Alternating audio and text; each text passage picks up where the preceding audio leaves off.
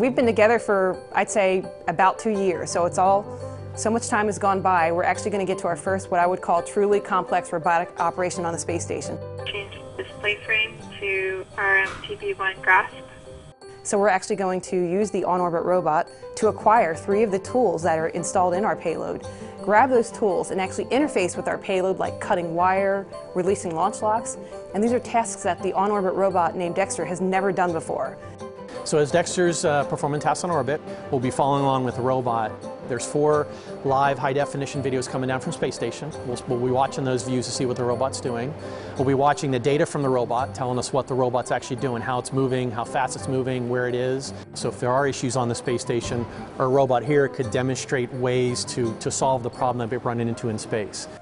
As the robot flies on orbit, the teams have their headsets on. They're listening. Okay, what's going on? We're on procedure 1. We're going to pull the tool out of the stowage bay. So we check, is everybody ready? We get goes from the electrical team. We go for operations, telemetry looks good. Okay. Mechanical, are you good? Tools, are you good? Robotics, are you good? Then we go into the operation. Copy, you guys are getting to step 59.2.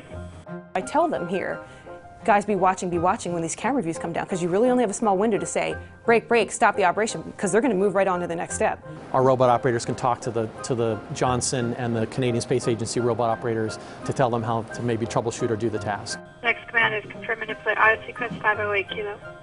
We're going to see this week for the very first time how successful we can be. This is only the first of hopefully many operations demonstrating robots can service satellites on the space station. We're really just scraping the surface of what RRM can do. Probably every couple of months from now on, you're going to start seeing RRM stuff. We'll do gas transfer tasks, we'll do refueling, and then we have other little busy board tasks like releasing torque set screws, and that'll take us to the end of the year probably to get through all the objectives on this first phase of RRM.